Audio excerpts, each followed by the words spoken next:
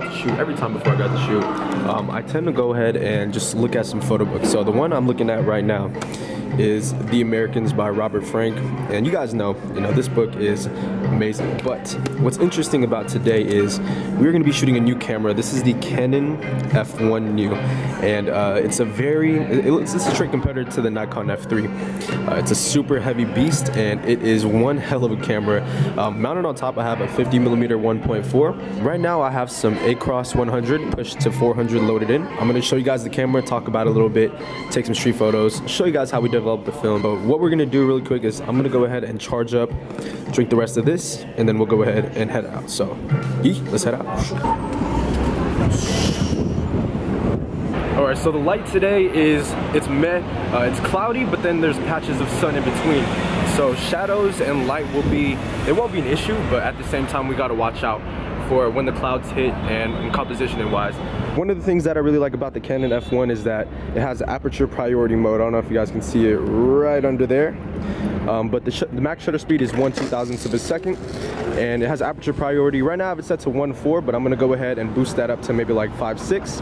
I am shooting 400 speed film, so it shouldn't be an issue whatsoever. So I'm gonna go ahead, try to get that, and let's go out, take a couple shots, and we'll see what we see. All right, we're migrating. This is 400 speed film, and we need more light, especially if we're gonna shoot F8. Look at that guy. But yeah, oh, it's nice. Guyard Paris. Kind of want to take a picture. Look at him too. He chilling. Wow, I like that. A little red circle. We're gonna use that as a subframe. Frame up the F1 perfectly and get the shot. All right, we're sitting and we're camping. Now we just gotta wait. Wow, look at that guy in the sun. All right, but we're sitting and we're camping, and we're gonna wait. Actually, matter of fact, here we go. Time for action. 1, 2. Nope. Nobody on that one. Matter of fact, I'm gonna move on. I took a shot. Actually, here comes the dude in the red. I really want to take a picture of that dude though. Straight up, I think it's gonna be like all in one. Here we go, 1, 2, and got it. Perfect leading line. Look at that. Bam, right there. Should I cross the street? Am I gonna get ran over? Nice backpack. Yeah, he doesn't give a fuck. Yeah, I'm not gonna risk it. Okay, I'm gonna try to shoot the F1 at F8. Being 400 speed, I think we should be pretty much fine. But like you can see right here, the shadows are heavy. I like that. If you look at those trees, it kind of looks like my hair when I have it up. We're heading up to Union Square right now, and we're gonna try to see what's over here. Union Square, I've shot here before, but I've never gotten anything good. But I'm pretty sure with the lighting right now and some type of art display going on, we will find something. All right, so this is way more apparent about a minute ago. But the clouds, like I said, are coming and going, but there it is. You're gonna see it come right back out. It's a little nice shadow of the table. Some Nick Exposed inspo for you. So far, man, loving the F1. Oh boy, we got a lot of interesting subjects. Look at that dude on the bike though, he's booking it. He's like, doobie-doo, doobie-doo, doobie. All right, this is perfect. We have a little streak of light coming down right next to this railing, and the railing kind of has this U shape to it, which is leading me on to think that I can use this as a compositional leading line. I can wait for a person to walk into the light, snap the photo, either snap the photo of them walking and then the light goes on them, or have them straight directly in the sun. But I don't know if I'm gonna capture them half body or full body just yet. One of the killer features the Canon F1 has is that it's just like the Nikon F3 where you can remove the prism. Now here's what I'm talking about. You can take this off. Take it off, come on, come on, come on. You can take it off and then you can compose an image through here. And so that's one of the things that I really like about it, you know what I mean? You can just focus through and you're good to go. Matter of fact, just for an example, I'm gonna go ahead, pull this up, it's in focus, and take the photo. That simple, that easy. But yeah, that's one of the features that the F1 has, and I really, really like it. Right, so it looks like we ran out of film. Now we gotta rewind this thing the usual way. So we press down.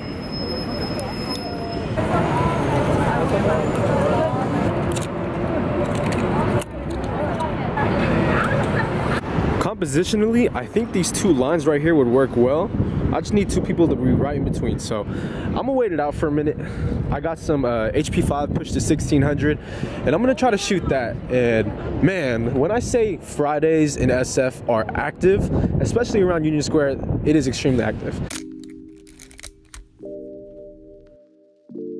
I was walking, and remember, like we said, I look at those photo books for inspiration, and I had that image of the arrow with the dude walking. Well, first of all, I found this nice little composition, but I'm standing up here because originally when I was down there, it doesn't look as interesting as if you stand up. Now, you guys can see there the idea that I'm trying to get. Somebody walks by, I snap the image with the arrow, and instantly there's an image leading line coming straight to it. The problem is there's a bunch of cars, and this part right here isn't that busy, this part of the sidewalk, for some, wow, look at that, for some particular reason. So what I'm gonna do is I'm gonna camp out again, wait a little bit, I'm gonna shoot this at f11 so I can get most of that in the frame, and then I'm gonna go ahead and snap the photo. So that's pretty much the idea behind it before we go ahead and take it. How's it going, man? You mind being in the video? I mean, I'm here for a second. Yeah. Yes, sir. So, what you up to today? Yeah, you know, I've just been walking around, took some shots earlier. What are you shooting with, by the way? I'm shooting digital right now, so I have a Canon 6D, but I also have an A1. Oh, hey, this is the A1 is not quick though. I feel it, man. It's the bread of this thing right here. Yeah. What's the best at? No best at? No best at today. People are getting tired of it, so. Really? They really are. They're like, you stop showing us your best. And I was just like, all right, what? No problem. What camera are you supposed to shoot with? Any camera that I have, right? Use what you got. I shoot with it. I'm not a film. So that's the them right there. Oh, is that the A1? That's it. Oh, I like your strap. Where'd you get that from? I think it's Amazon, honestly. Amazon? Yeah. That's sick. Like $6. But I'm gonna have my friend make me one because I realized like the Leica one, which is like why I got this. It's like a climbing one. What kind of lens you got on there? 50. 50 F. There it is. Yeah. All right. Hey, do you want to shout out your Instagram? Yeah, I mean, if you want to follow somebody who doesn't take that many screenshots, free dub, right? Yeah, CREEDUB. There it is, and I'll leave it right here. And don't you have a portrait account as well? I do have a portrait account. C.Strickland, SC, letter C, dot, STRICKLEN. There it is. Follow him, y'all. Follow this me. man. Bring that account up to 213 followers, because right now I have 212, so it's one person. That's all I need. One person follows me. You'll be good. Yeah. Dude, I shaved the stash and everybody was like, what the hell? And I was just like, I didn't notice it. But you probably have it. That's true, I have. Yeah. All right, guys, so we just got done chilling around Union Square, but man, this man has just knocked a bunch of knowledge and inspiration into my head. I'm old. No, you're not. You're like 13, man. Yeah. But so what was that thing you told me about seeing a picture? Right. Okay, so basically I was just describing evolution, right? As far as your style or whatever you're doing, right? Is think of it as seeing a picture when you're a child and looking at yourself today. If you were to show that picture to some stranger, they could draw the connection between you physically and that picture. The only difference is that just a few things have changed. Not everything has changed. So that's why you want to look at evolution. It's minor tweaks. Things are going to evolve. They don't have to change. You don't have to flip anything on top of its head to get a different result. It will happen as time goes on. Keep doing what you're doing, whatever that is. You can be shooting or living your life, but things will evolve as long as you continue the process. So you don't have to worry about trying to make a complete 180, especially if you're happy what you're doing, right? So hell yeah. That's it. It's just think about it, looking at a picture when you're a child, think about who you are now. You're not the same person back then as you are today. Man.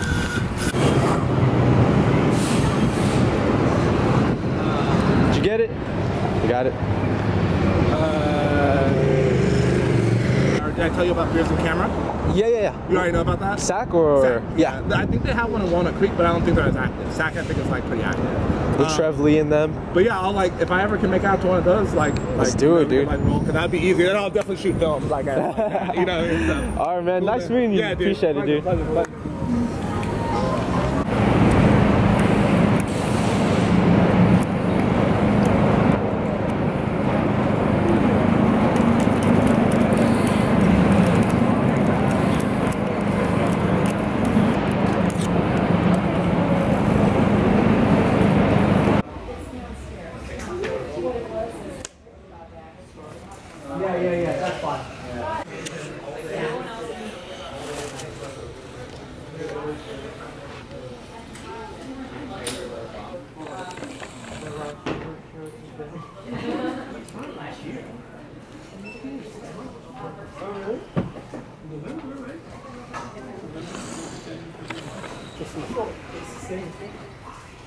Try opening it to yourself.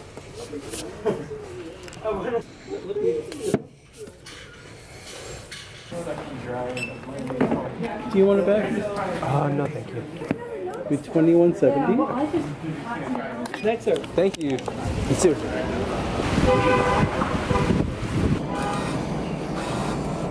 Please pay with cash the amount shown on the display. If you need a receipt, please press the receipt button.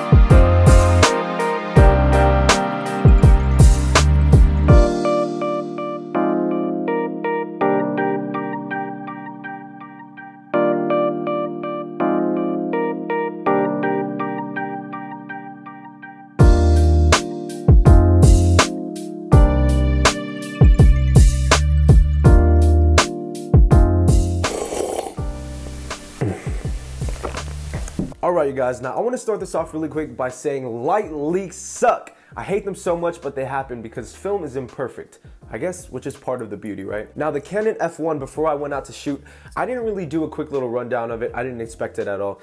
Turns out there was a little piece of the light seal missing right here at the top near the viewfinder. And so it kind of sucked. It let more light than it should in, and it exposed on the film. And you guys seen it, that little streak of light that you've seen is a light leak. And that was the result of the Canon F-1 having bad light seals. Now, folks, I don't want you guys to get the idea that the Canon F-1 has that issue. I don't want you guys to think that every single Canon F-1 new that you get is gonna have that. Pretty much any type of film camera that you get, if it has light seals, is susceptible to getting light leaks. Your Canon A-1 program, your Minolta X700, Olympus OM2, you name it, any film camera out there is susceptible to get light leaks at one point. Alright, now in this part of the video, what I want to do is talk about the Canon F-1, give you guys my first impressions on what I think about this camera, what I like about it, what I don't like, and also at the end of it, tell you if I would recommend this camera or not. There are a couple of different versions of the Canon F-1. This particular model is the Canon F-1 New, which is completely different than the Canon F-1N. The F-1N and the F-1 New, the way you can tell whether you have the New is if there is a little grip right here. This little grip will tell you that you have the Canon F-1 New. All of the other models like the Canon F-1N and just the original Canon F-1 won't have that grip, and they'll usually have the basic prism. And so that's an easy way you can tell whether or not it's the Canon F1 and the F1 New. Now, as for differences, I know the original Canon F1, I believe, has a mechanical shutter. The F1 New does run on batteries, so if you are one of those people that don't like cameras that have batteries, the F1 New might not be for you. Highly recommend checking out the original F1. Now, with that out of the way, the first thing that I want to talk about is the size. Now, the Canon F1 is a fairly large camera. My hands are pretty big, but if I put them behind it, you can barely see it. So the F1 is pretty big compared to something like a Minolta X700 or even your Canon A-1 program. With the size comes a heavy body. Most of this camera right here is made out of metal, and that can be a good thing and also a bad thing. The shutter speed selector is made out of metal. The rewind crank is made out of metal. I believe this right here is plastic. For the most part though, everything is solid metal, and my particular version right here can show you exactly what this camera is made of, man. This thing is built to last. There's a ton of brassing all over the sides, all over the finder at the top. And yeah, man, this thing has seen better days, but nonetheless, even with all that brassing, this camera still functions 100% perfect. Now let's talk about the size and weight. Because this is a heavy camera, and if you're gonna wear a neck strap, you're gonna want something more wide. If you are easily agitated in the neck by heavy cameras, the F1 New might not be the ideal camera for you, especially if you're gonna be walking, 5 miles, 10 miles a day, doing whatever you're doing.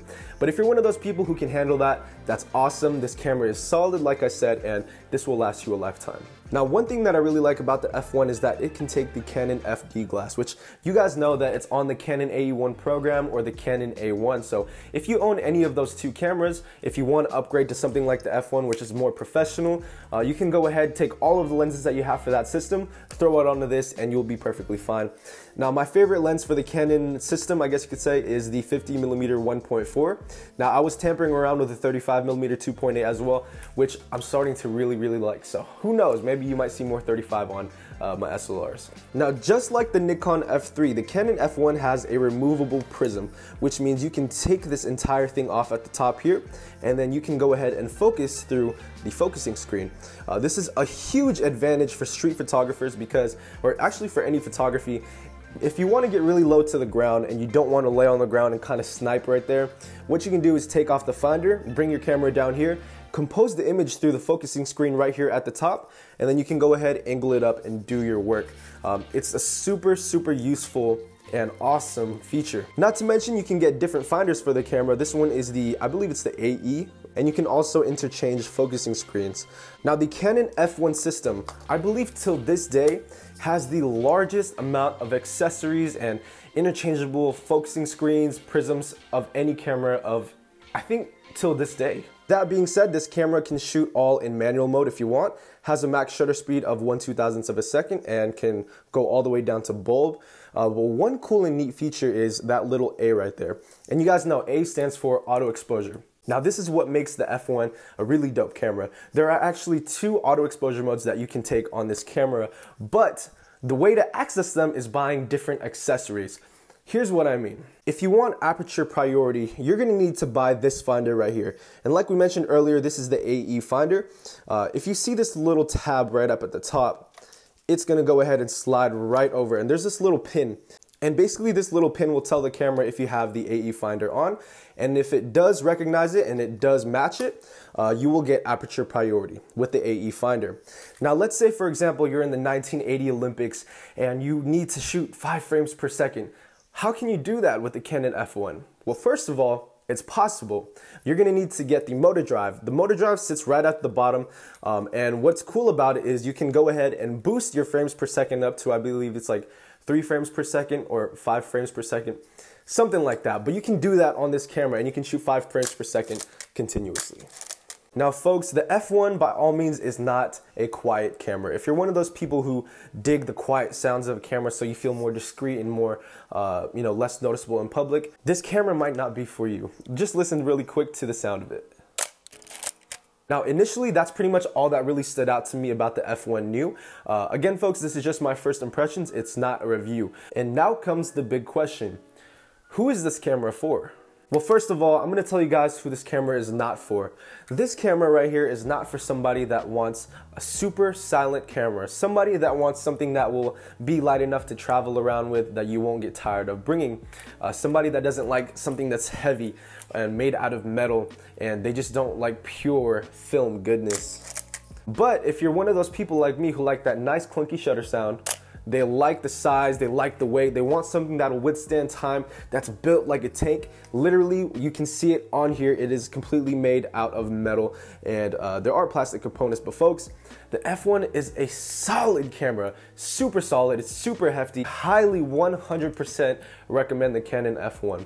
This has to be one of the greatest SLRs, in my opinion, ever made. Right up there with the Olympus OM2N, the Nikon F3, and the X700. You will not disappoint with this camera. But I'm still on the fence. What camera is better? The Canon F1 or the Nikon F3? Guess you'll have to find out in the next episode of KingJvpes. So folks, thank you for watching another KingJvpes video.